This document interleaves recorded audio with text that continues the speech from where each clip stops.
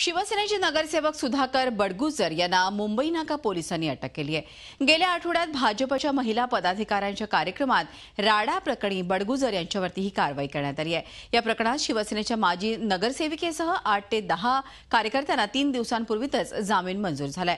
दरम्यानच्या काळात भाजपच्या 2 दिवसीय प्रदेश कार्यकारिणीच्या बैठकीनिमित्त नाशिकमध्येही झालेल्या जाहीर सभेत मुख्यमंत्र्यांसह सर्वच पदाधिकाऱ्यांनी शिवसेनेने घातलेल्या धुमाकूळावर टीका केली होती आणि त्यानंतर पोलिसांकडून ही कारवाई करण्यात आल्याने शिवसेना भाजपमध्ये संबंध चिघळण्याची शक्यता आहे।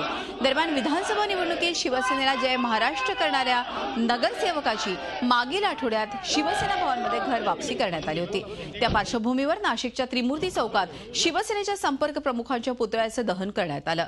त्या आंदोलनात बडगुजर यांना जबाबदार धरून पक्षानंच कारणे दाखवा नोटीस बजावली होती। त्यामुळे या अटकेवर शिवसेनेकडून काय प्रतिक्रिया येते याकडे सगळ्यांचंच लक्ष लागलंय। कोणी पोलीस स्टेशनला येऊ नये, एकटं जाणार आहे, 4-5 कार्यकर्ते जामीन झाला, परंतु नंतर माझं नाव त्यामध्ये आलं आणि त्यामध्ये आज पोलीस प्रशासन कारवाई करते।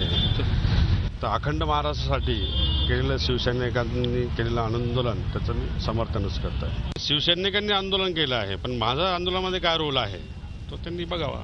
त्यांना निश्चितपणाने त्या आंदोलनामधला रोल लक्षात आला असेल म्हणून पोलीस प्रशासनाने कारवाई केली असेल। नाही, कारवाई योग्य आहे की हेतुपुरस्सर तुम्हाला टार्गेट केलं नाही, आता ते कोर्ट ठरवेल। नाही, तुम्हाला काय वाटतं? नाही, माझं म्हणणं कारवाई जे पोलीस प्रशासन करते निश्चितपणाने त्याचं समर्थन करतोय मी।